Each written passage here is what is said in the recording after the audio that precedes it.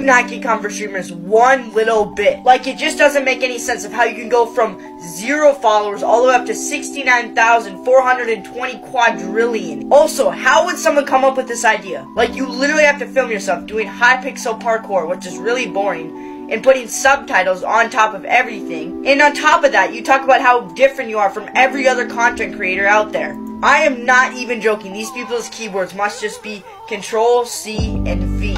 And then, what makes me even more mad is they talk about why they should be your comfort streamer.